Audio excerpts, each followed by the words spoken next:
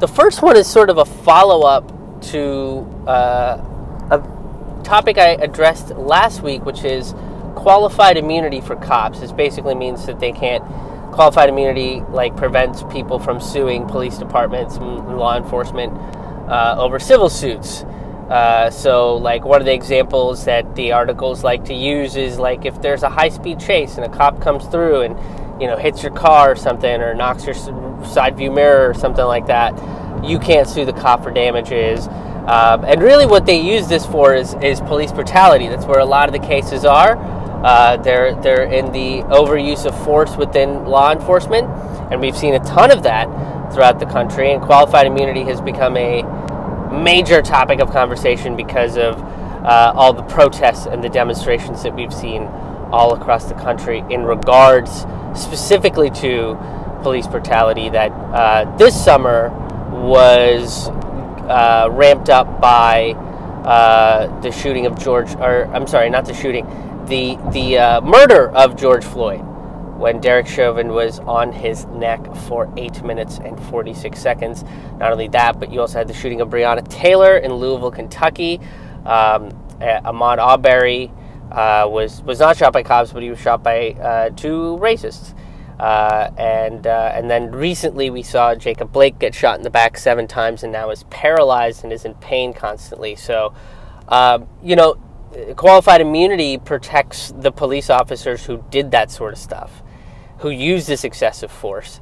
And last week we talked about how Virginia had put out a bill to get rid of qualified immunity for police officers so that they can be prosecuted for this sort of stuff. And unfortunately now the bill is dead. As of now, the bill is dead in Virginia. So last week it looked like it was going to go through. It looked like it was going to pass the House. And it didn't pass the House at first. At first it lost by like a thin margin. And there were 2 Democrats. One abstained from voting. And so the person that wrote the legislation had to talk to them, and they were going to try to reconsider because it was back up on the House on Tuesday last week, I believe. And that's kind of where I picked up the story. So it really seemed like it was going to go through, and everything was going to it was going to get pushed into the Senate and face its challenges there. But one of the Democrats that voted against this bill in Virginia basically said, well, we really have to think about this. We don't want people suing cops over frivolous lawsuits. And I feel like that is a very out-of-touch statement to make, right? Like, because they're not suing people over frivolous lawsuits. This is specifically for excessive force that cops use. So it's important to have this. It's important to revoke qualified immunity so that cops can be prosecuted under the law that they're supposed to represent. They're not supposed to be above the law. They're supposed to be a part of it. And this person was saying that, it opens the doors and it makes things more difficult on the local level because now local cops might be sued for frivolous things. And really, again, it's kind of a tone-deaf statement because where do you think a lot of these shootings are happening?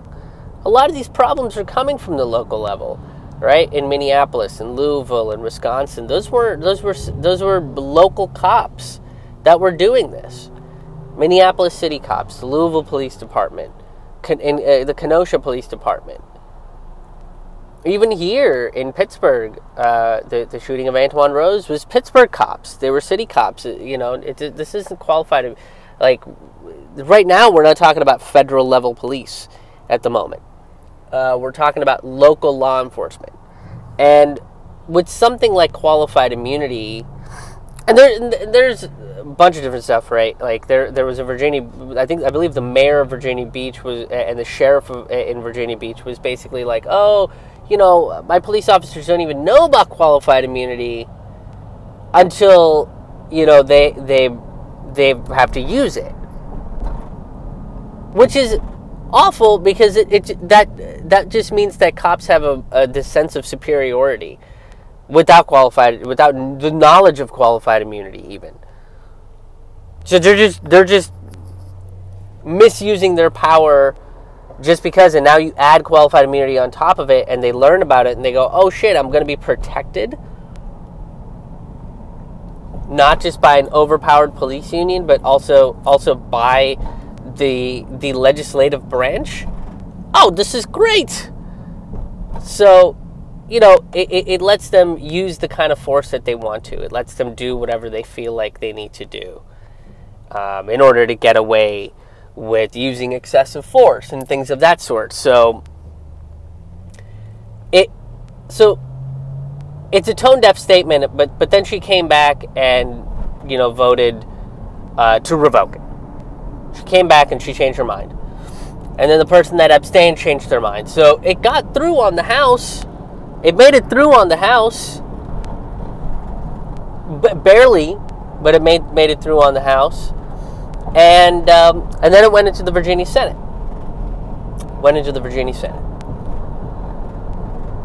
And once it got to the Virginia Senate, there was a Senate Judiciary Committee, and they revoked it.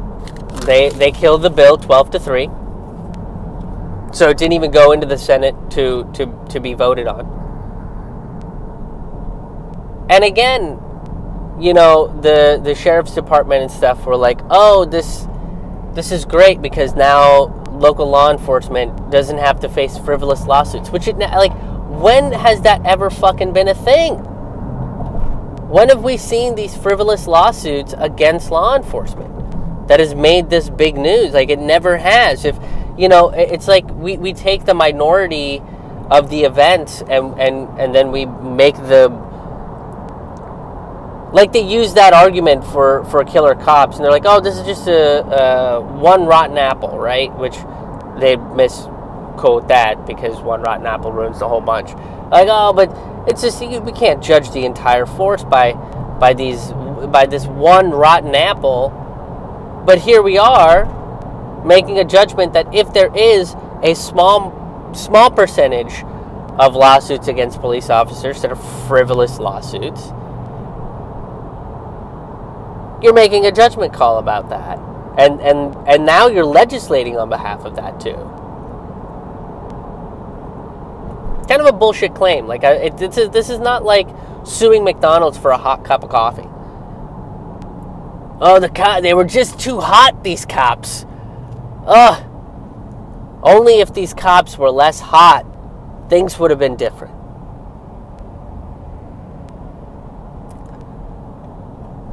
And, and then they're coming out and saying, oh, the bill's not over. The fight still goes on. You have to support your law enforcement because this is not the last time we'll see this bill. And I hope not either. I hope that, some of these fucking Democrats in Virginia grow a spine and push back against the Senate Judiciary Committee in Virginia. And I hope that Democratic voters in Virginia will also grow a backbone and push back against their representatives and their senators to say that this is something that needs to be put into legislation. We need to get rid of qualified immunity for police officers. I would wager to bet. If I was a betting man, I would bet that if you asked most of the people in Virginia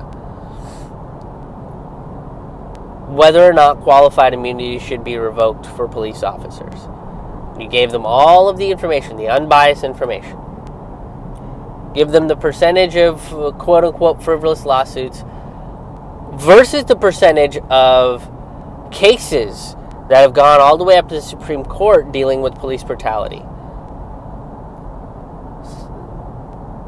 and inhumane actions by the police. I would wager to bet that most average American citizens would vote to ban qualified immunity. I really would. And then the legislators would make a law and clearly state none of that legal horseshit, none of that legal mumbo-jumbo horseshit, that we are revoking qualified immunity. So if you kill an unarmed civilian, if you kill somebody by the use of excessive force or by shooting them, then you are going to be prosecuted by the full extent of the law. If you are reckless and you do put people in danger, you do cause them property damage, that you can't get away with that. That is collateral. It's the same rhetoric that they use in terms of war. It's collateral damage. That's what they say in war, right? It's collateral damage. This is war. It's collateral damage. Well, these are civilians. We're not in a war.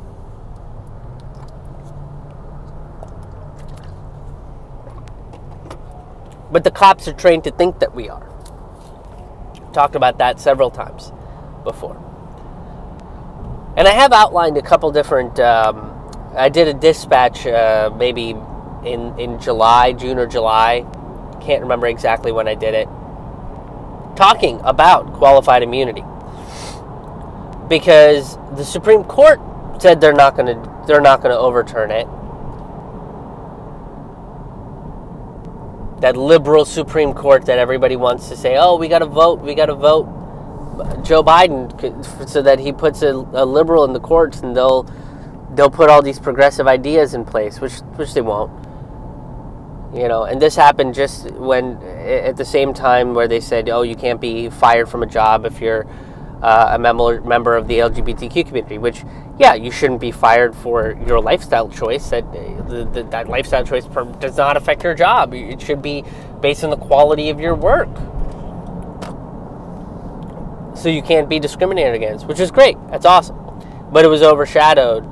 That overshadowed the fact that they banned qualified immunity. And I talked about that in a dispatch, and I kind of outlined that. So that video is available on the channel. But that's the sort of stuff that happens. There was nothing distracting away from this. This is just straight up the Virginia Senate saying, "No, we're going to keep it in place. We're going to let these cops do what they want." Gets in the way of policing. Well, then maybe we should redefine what policing is. Hey, what's up, everybody? Thank you so much for tuning into this video. If you enjoyed this content, please make sure you like it. Please make sure you share it. And please make sure you are subscribed to this channel, whether you're watching this on the YouTubes, whether you're watching this on Facebook or Rockfin, which is the cryptocurrency blockchain platform. It's ad-free, and make sure that content creators get paid for the content that they want to make. It's completely uncensored. Whether you're on any of these channels, make sure that you are subscribed and following me for all new video updates. There are videos put up on this channel on a weekly basis, anywhere from 4 to 6 videos every single week. They include news commentary. They include socio-political comedy commentary, rants, current event stuff, interviews, stand-up comedy clips. There's a ton of stuff that's available on this channel. And if you want to come see one of my live virtual stand-up comedy shows called the Citizen Revolution Live Virtual Stand-up Comedy Show, you can grab tickets directly off my website at krishmohanhaha.com. That's KRISHMOHANHAHA.com. While you're there, you can also become a sustaining member to get free tickets to these shows. And a bunch of cool other bonus stand-up comedy clips while you're at it, and you can make a one-time donation as well if that is something that you would like to do. If the sustaining membership is something that you can do, I know we're in tough times right now, but if you can, that'd be awesome. If not, that's cool too. But the big thing to do is make sure that you are liking it, you are sharing this, and you are subscribed to the channel. Till next time, thank you so much, and we'll see you on the road.